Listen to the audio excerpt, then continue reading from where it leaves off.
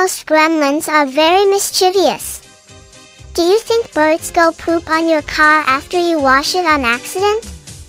Not hardly.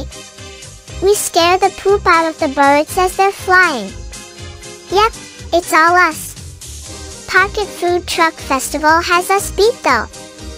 If, for some reason, my evil gremlin friends are out late at night and hide a bunch of campers in Walmart's parking lot, Pocket Food Truck Festival has a backup location for Wednesday, August 7th in Gillette.